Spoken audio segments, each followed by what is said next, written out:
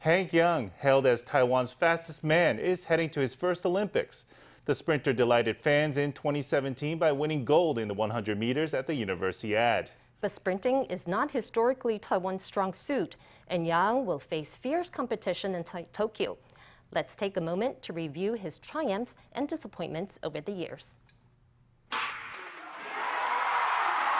Young's gold in the men's 100 meters at Taipei's 2017 Universiade inspired athletics fever across the nation and won him the moniker Taiwan's fastest man.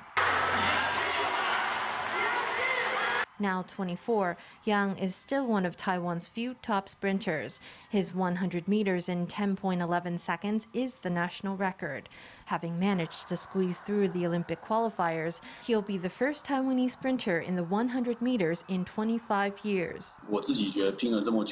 I think I've been working hard for so long. From last time when I almost got into the Olympics to this time when I've won the right to participate.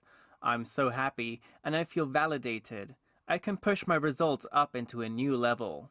Young's clocked up many astonishing times in recent years, including gold in the 200 meters and bronze in the 100 meters at the 2017 Asian Athletics Championships. He was the first Taiwanese track and field athlete ever to win gold at the Universiade. But his crowning glory, as well as most poignant disappointment, came together in the 2018 Jakarta Palembang Asian Games. Look at this, Yang and Koika. Can Yang hang on?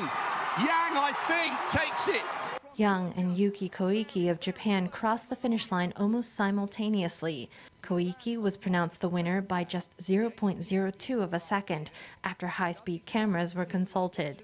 But Yang's time of 20.23 seconds was still a national record, garnering Taiwan's first 200 meters Asian Games medal and causing many tears off the track. I think I'm an athlete who demands quite a lot of himself. So even though I got a medal today and I broke the national record, I feel like I didn't achieve what I wanted, and it's not a great result. Now Yang is heading to the Olympics for the first time. The competition will be very intense, but Taiwan's fastest man is ready to set new records for himself and for the country.